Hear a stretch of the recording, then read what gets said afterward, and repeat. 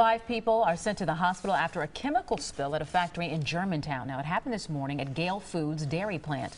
Jonah Kaplan is live in Germantown with more. Jonah. Hey, Shannon, we can now confirm that the Department of Labor is sending agents here to investigate exactly what happened. We just learned from a statement from the company it was a delivery driver from another company delivering materials who accidentally poured the wrong chemical into another tank. Gehl Foods produces cheese sauces and other dairy products. The plant uses sodium chloride as a coolant, but a contractor delivering materials mixed in acid by mistake. See the other thing where you drop something in like a soda bottle and you put the cap on it and eventually it pops open? That's what I'm calling the explosion. That actually is an explosion. That's what it was. But this was no experiment. The volatile mixture released toxic fumes similar to mustard gas, a chemical weapon. This wasn't so severe, but 5 people went to the hospital with minor injuries. Several departments from across the area responded to the multi-box alarm.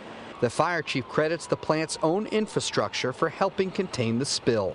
So what they have a system that they could put stuff into their drain system and some of their other product goes into their drain system. They have water constantly flowing through there, which dilutes it. The 200 or so employees who work here, they got back inside after the evacuation just a few hours later. The 5 people that were sent to the hospital have now been released. We are live in Germantown this evening. Jonah Kaplan, today's TMJ4.